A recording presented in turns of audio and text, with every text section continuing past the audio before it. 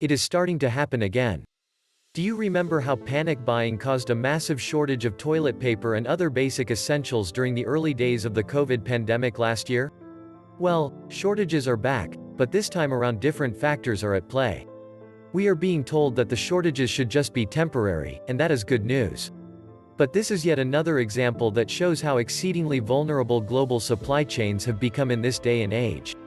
If another major global crisis were to suddenly strike, we could quickly be facing long-term shortages of certain items that would be quite severe.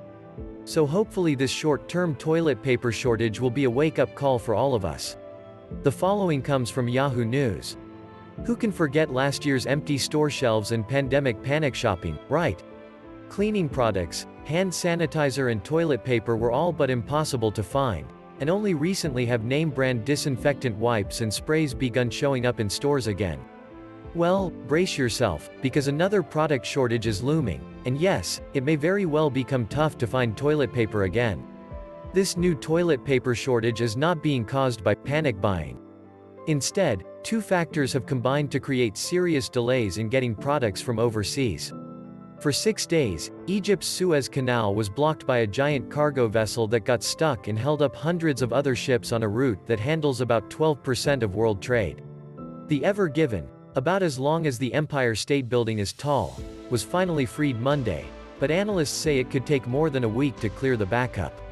Meanwhile, a shortage of shipping containers also is causing problems in the cargo transport industry. Many of the factories that build the giant metal boxes are in China, and a number of them shut down in the early days of the COVID crisis, cutting supplies short. Needless to say, it won't just be toilet paper that is affected.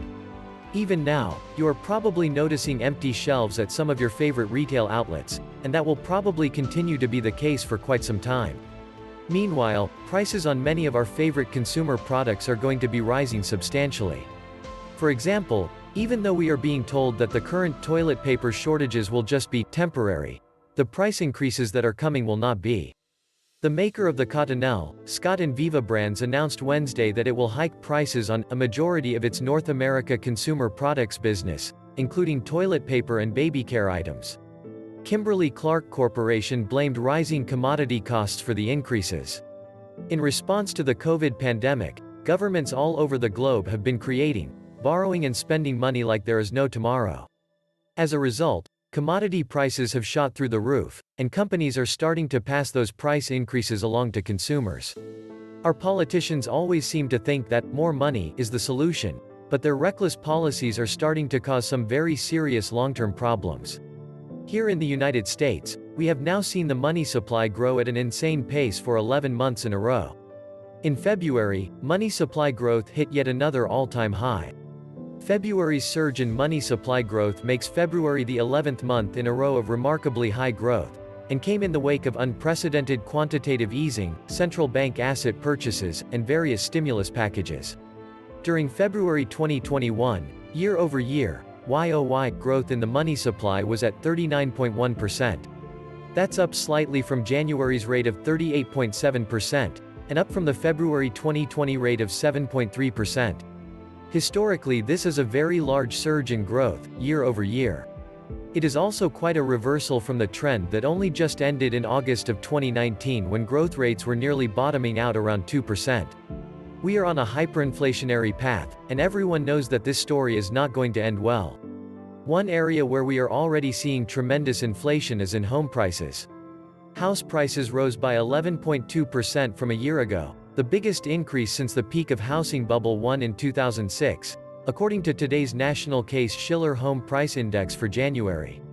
The index is a good measure of house price inflation, because it's based on the sales pairs method, comparing the sales price of a house in the current month to the price of the same house when it sold previously, thereby tracking the amount of dollars it takes to buy the same house over time. But that number doesn't tell the entire story. Home prices are actually going down in some core urban areas, and they are escalating dramatically in desirable rural and suburban communities around the nation. This is something that I discussed in my previous video entitled, "We Have Never Seen a Home Buying Frenzy Quite Like This." Those at the very top of the economic pyramid are gobbling up homes at a feverish pace, but meanwhile an increasing number of Americans are no longer able to afford homes at all. Homelessness and poverty are absolutely exploding all over the country, and things are particularly bad on the West Coast. In Seattle, tents have taken over sidewalks and parks all over the city. If you drive through the heart of Seattle, you will literally see homeless encampments everywhere that you go. Fox News analyst Lawrence Jones spoke with Seattle residents about the homeless crisis and encampments taking over their neighborhood parks. When asked how the presence of homeless tents and encampments in her neighborhood made her feel, one Seattle resident told Jones that it made her feel sad and depressed. In one residential area of Seattle, tents filled parks and sports fields where young children would typically play. I would like to tell you that this homelessness crisis is just temporary, but I can't. Unfortunately, the truth is that economic conditions in America will eventually get a whole lot worse. The short-term toilet paper shortages that we are facing now are an inconvenience, but the truth is that they aren't even worth comparing to the problems that we will be facing down the road.